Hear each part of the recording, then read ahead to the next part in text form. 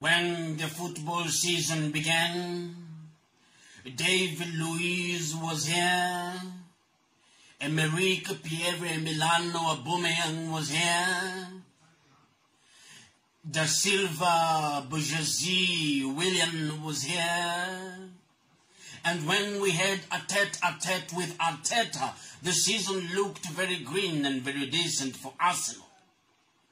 But somewhere in between, Manchester City came, Liverpool and Tottenham came, Aston Villa came, and most recently Burnley came, and Arsenal became the hunting ground for the Premier League colonizers.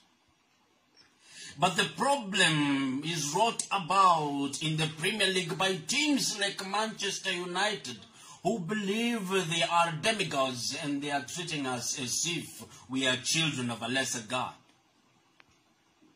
And now that Arsenal has lost all its shine and sheen, they have introduced us to another pernicious enterprise, the Europa League, to come and shame us. But I need to be persuaded. I need to be persuaded how is Arsenal we can negotiate the holiness of the Europa League. I need to be persuaded. Persuade me. Persuade me, Emerick Milano Aubameyang, how we are going to win this league. For there is a horror. The first horror is there is a horror. And the second horror is we have to accommodate it.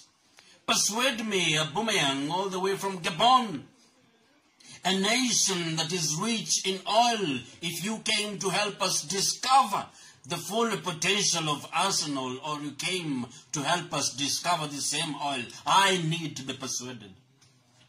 Persuade me, for as Arsenal we have become asymptomatic to the League Cups. We are showing no signs of winning any. I need to be persuaded. For Arsenal, we cannot continue fishing by climbing trees.